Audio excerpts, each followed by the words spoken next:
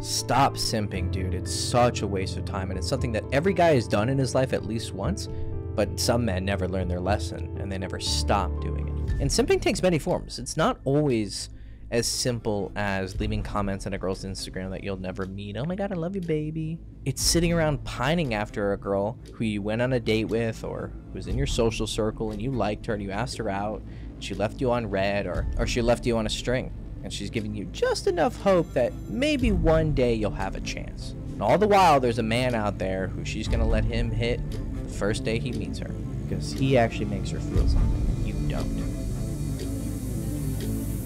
And that sucks to hear, and that sucks to acknowledge, but it leads to improvement. Simping can even happen in a relationship. It happens when a girl disrespects you, talks to you in a tone that you don't like, but you don't speak up, you don't defend yourself. Hey, I don't appreciate the way you talk to me. Hey, I didn't like the way you said that. The root of simping comes from two places.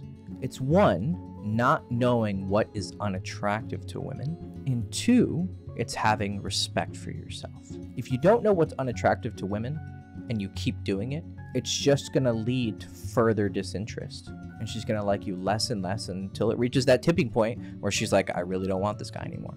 But you keep trying, you keep plowing away, and then that's when you cross the line and you're a simp. But it's also not having respect for yourself and trading that self-respect for the faint remote possibility that she's gonna let you fuck some pussy. Because really, at the end of the day, that's what it's about. A lot of guys can play some games of self-deception and make it about romance and I love her and I care about her. Most of what you call love is just lust wearing a mask. And that's a hard lesson to learn too, and probably a talk for another time, but it is the truth.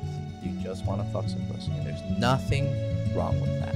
And that's what the other men need to hear. The men who think that not simping is being angry at women or giving up on women. Yeah, you care so little about women that you leave comments on their Instagram saying, OnlyFans detected, opinion rejected. Or saying, oh, you shouldn't date these whores and these 304s and whatever the fuck kind of dumbass terminology they have.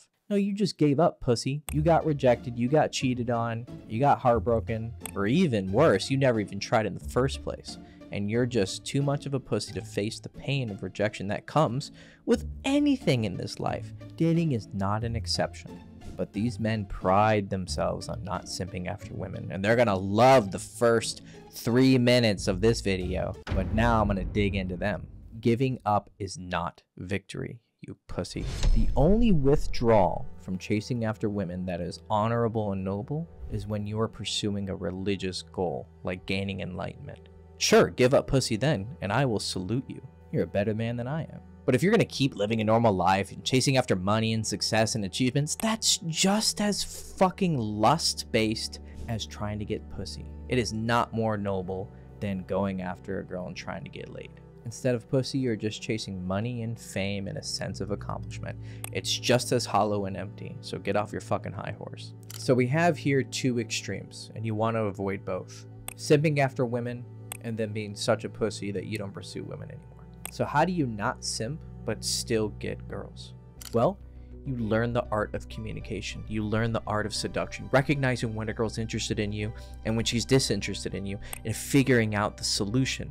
It's making yourself more attractive in general. Yeah, you can go to the gym, but that's not going to solve all your issues. There's plenty of guys with muscles who don't get fucking pussy. It's learning how to carry yourself. It's learning how to use your eyes to communicate passion and power. It's learning how to walk in a way that garners respect. And when you combine these two pursuits, the art of communication, recognizing interest, expressing interest, and also making yourself more attractive, and eventually you'll be the one that they simp after. You'll be the one they chase after.